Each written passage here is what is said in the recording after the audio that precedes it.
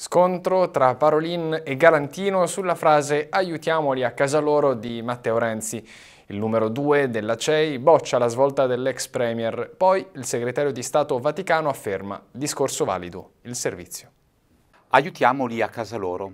Le buone intenzioni e i numerosi tentativi di affrontare l'ingombrante problema della mobilità umana continuano a cozzare contro l'oggettiva difficoltà di farvi fronte con i mezzi disponibili messi lodevolmente in campo, ora dagli uni, ora dagli altri. Lo ha sottolineato Monsignor Galantino, segretario generale della Conferenza Episcopale Italiana, in un suo intervento. Quando un tema che vede coinvolti storie e volti concreti viene affrontato in maniera interessata, è difficile aspettarsi soluzioni praticabili, ammonisce il presule, soprattutto se si prende atto che i flussi migratori nel mondo sono in costante aumento. Oltre 250 milioni di persone ogni anno si mettono in cammino, anche in condizioni tali da mettere a rischio la propria vita, mentre rifugiati, sfollati e richiedenti asilo sono oltre 65 milioni all'anno. Di fronte a tutto ciò, come accompagnare queste persone in cammino? Come tutelare la loro libertà di partire e di restare? Giorno per giorno le cronache, ricorda il segretario generale della CEI, rendono conto di giravolte interessate e dettate dalla paura di perdere consensi.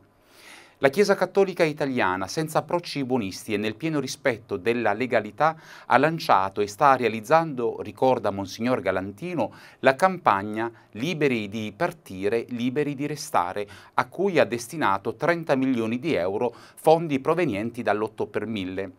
C'è chi prova a non lasciarsi mettere all'angolo o ridurre al silenzio facendo proposte che vadano oltre i dissensi gridati e l'indifferenza praticata, conclude Monsignor Galantino. Quindi la frase aiutarli a casa loro, se non si dice come e quando e con quali risorse precise, rischia di non bastare e di essere un modo per scrollarsi di dosso le responsabilità. Anche il segretario di Stato Vaticano, il cardinale Parolin, spegne ogni fuoco su di un presunto scontro o di due posizioni o di due chiese sulla drammatica vicenda dei migranti e sull'aiutiamoli a casa loro. Io credo che il discorso dell'aiutiamoli a casa loro sia un discorso valido, nel senso che dobbiamo aiutare veramente questi paesi nello sviluppo, in modo tale che la migrazione non sia più una realtà forzata, ma sia libera, che sia un diritto di tutti, ma sia fatta non per costrizione, perché non si trovano nel proprio paese le possibilità di vivere e di crescere.